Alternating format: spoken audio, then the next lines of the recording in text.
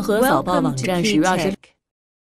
Please describe this channel if you are interested in today's video. In TSMC's first quarter results, chip revenue in mainland China increased to 11% from 11% in the same period last year, exceeding last year's 6%. This means that after more than a year of waiting, TSMC has improved its manufacturing process. The advantages in the manufacturing process prevent local manufacturers from continuing to develop the 7-nanometer process. The urgency of developing new technologies.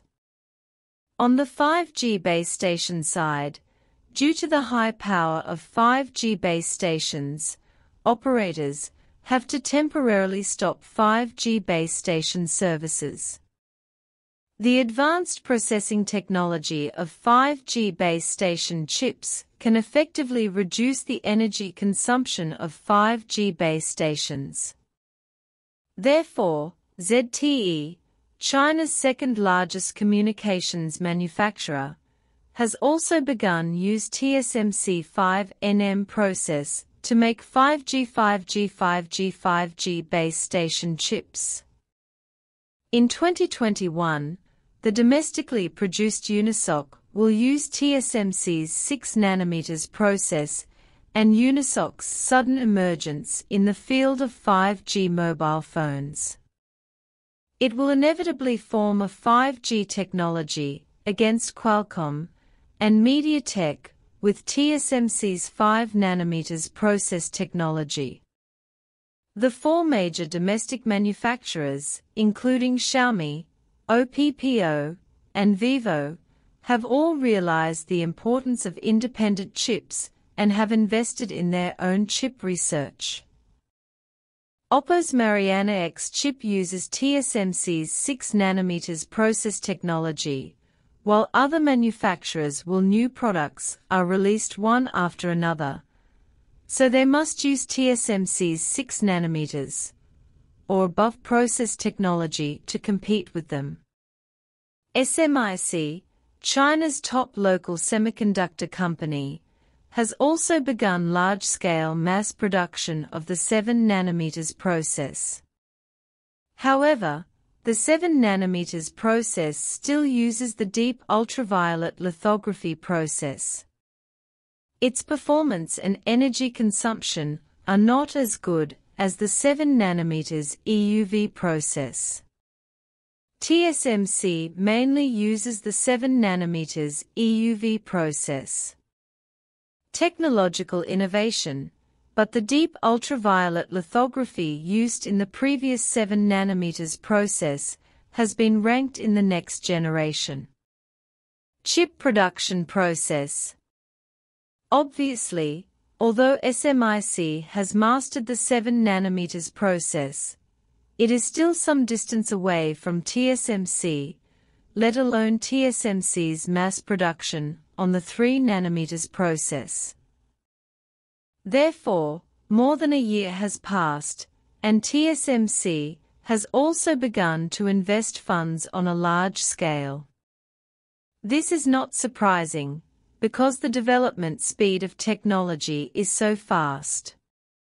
As time goes by, they and foreign companies, the distance between chip manufacturers is getting farther and farther. 2. Stacking chips cannot help local chips compete with Apple. TSMC has obtained its own chips, which means that it will take a long time for Chinese semiconductor companies to catch up with TSMC. However, SMIC's process technology is still more than 3 generations behind TSMC. This fact is what they have to face. In order to make up for the backwardness of domestic chip manufacturing processes, domestic chip manufacturers have developed their own chip stacking processes and obtained patents. They hope to integrate this technology with China's existing chip manufacturing processes to improve their performance and enable them to compete with international advanced processors. Capabilities, however, this route has been impacted by manufacturers such as TSMC. It is unclear when domestic chip manufacturers will be able to industrialize the chip stacking process. TSMC has commercialized a similar chip stacking process. TSMC launched a 3D huawei chip for a British chip factory at the beginning of this year. Experiments have proven that the performance of the 3 nm process under the 7 nm process is 40% higher than that of the 5 nm process, and is improved compared to the 5 nm process. Apple has also joined forces with TSMC to create M1 Pro MAX. Through a unique welding process, the operating speed of M1 Pro MAX has been greatly improved. The M1 Pro MAX surpasses Intel's 12th generation i9 processors, and at this point, it's the best. In addition, the Chip Cluster Alliance, established by TSMC and Intel, uses advanced packaging technology to integrate a large number of chips, greatly improving the overall performance of the chips. It is obvious that the commercialization achievements of chip stacking are still the biggest success of mainland China chip manufacturers. Incomparable. In this way, TSMC is in a leading position in the semiconductor industry and in the packaging of commercial integrated circuits. Correspondingly, Apple will master this technology as soon as possible, so domestic chip manufacturers it will become more difficult to contend with it. In fact, it is not only difficult for domestic mobile phone chip manufacturers to compete with Intel, but also Android mobile phone chips are far behind Apple. This is largely due to the fact that Android chips currently use the core of the public version of ARM, and so far, Apple is the only mobile phone manufacturer with its own independently developed core architecture.